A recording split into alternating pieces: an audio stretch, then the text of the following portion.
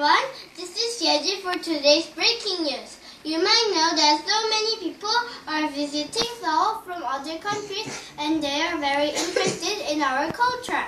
Today we are going to look around one of very special cultural heritage. It is Jongmyo Shrine. Jaehoon is going to explain about Jongmyo. Hi Jaehoon, how are you? I am very good. The weather is fine and I can see so beautiful Jongmyo Shrine. Yes, you are right. According to UNESCO, the shrine is the oldest royal confession preserved and ritual ceremonies continued since the 14th century. Also, it was added to UNESCO World Heritage List in 1995. Can you explain more? Okay, I am in front of the entrance of Jongmyo and I can see a stone mark called Hamabi, and it means please get out of the second chair from this point. Even the king had to get out of his second chair and walk to the main gate by foot. Wow, even king is a good example how much they wanted to show their respect.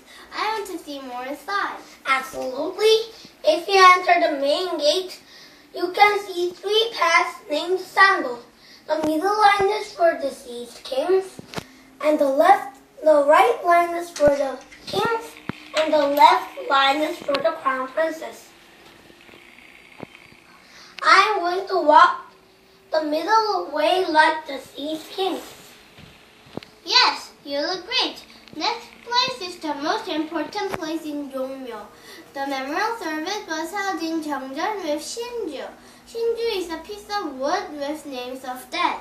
People believe the souls of deceased kings and queens stay inside of Shinju. How big is that? Actually, Jeongjeon had just originally 7 rooms, but now it has 19 rooms, and each room has just 1 Shinju for kings and queens. The first room is Shinju for King Taejo, who established Joseon dynasty. Oh, I see. What's another one? Another one is Yeongnyeonjeon.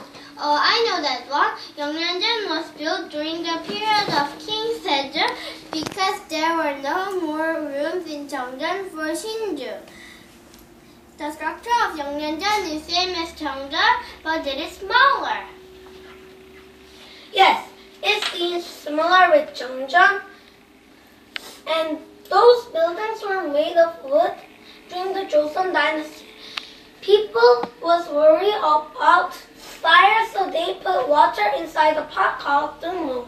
Is it like prevention? You bet. People thought the evil spirit could run away if it saw its reflection in the water. Sounds very interesting. Is there any we should know about Jongmyo?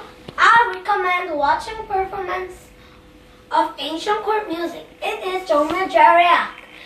Musicians, dancers, and scholars perform rituals such as Jongmyo Daeje 5 times a year. Wonderful! I didn't know it was only a beautiful place, also very historical and interesting heritage.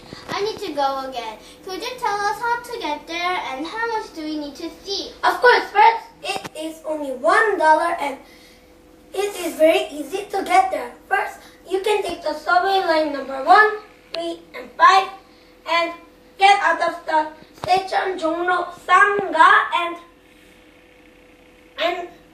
walk straight to the Jongmyo Park. It closes every Tuesday and it has a great English website where you can learn more. This is Jaehoon from Jongmyo. What a wonderful inspiration. Hope you enjoyed our breaking news. Thanks Jaehoon and thanks for watching our news. We will see you again. Take care.